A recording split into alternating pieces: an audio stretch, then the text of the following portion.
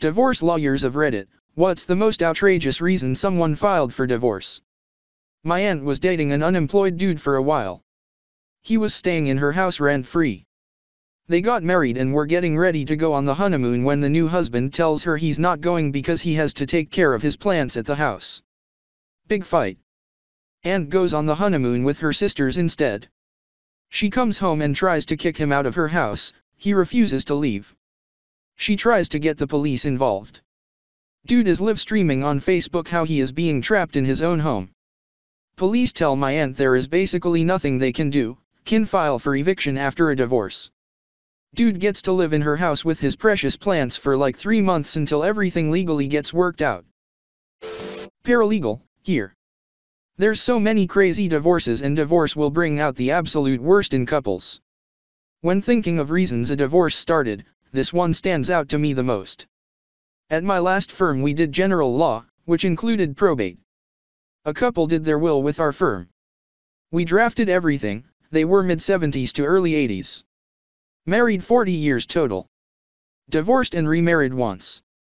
Husband wanted us to put in his will that his kids get his entire estate, but did not want us to tell his wife. He wanted to have us make a secret will and a fake will.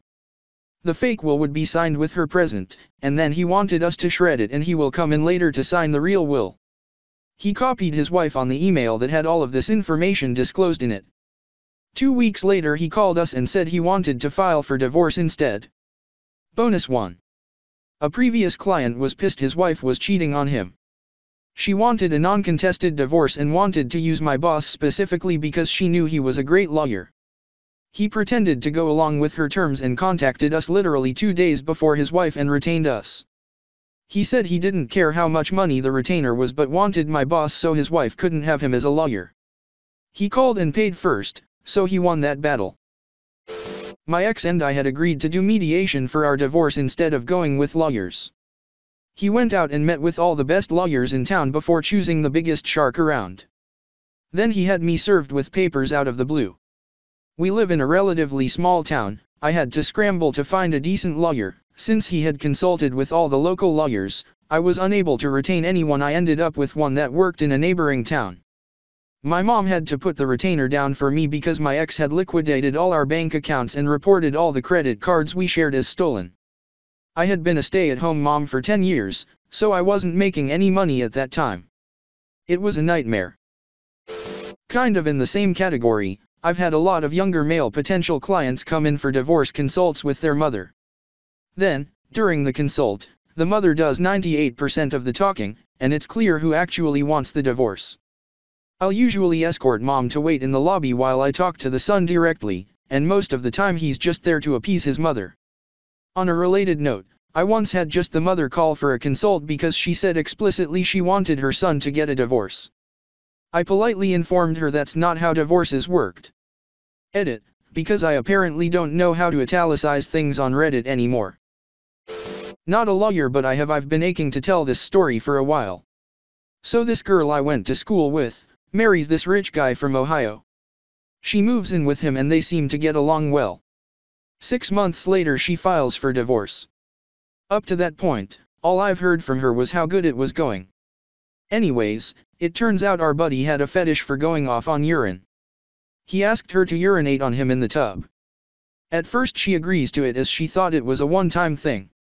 But he kept asking for it more and more. She tried to decline it respectfully but he wouldn't get any of the hints. She finally used the tub being too small as a reason. Next day she comes home with 24 construction guys and their heavy equipment tearing the bathroom walls. A week or so later, they finish up the bathroom. She comes home to a sign left on the fridge with a note to drink up. She got some watering to do.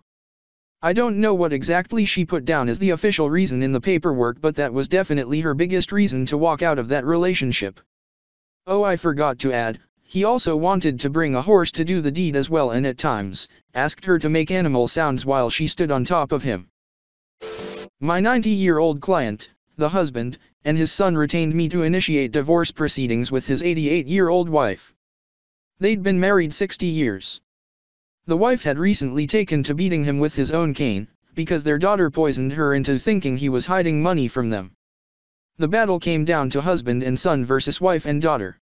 At their first court appearance, my client showed up in an old 1950s-style pinstripe suit and fedora. He was a farmer his whole life, and this was clearly the only suit he owned. He was such a meek and lovely old gentleman.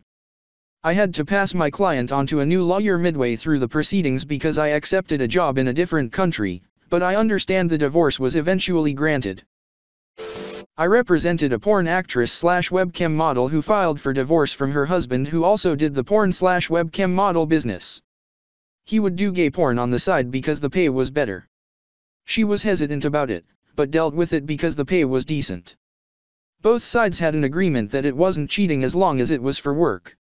One day she came home early and found her husband in bed with two men. They were not filming. That was too much for her. Needless to say, the old conservative judge couldn't wrap his head around this one.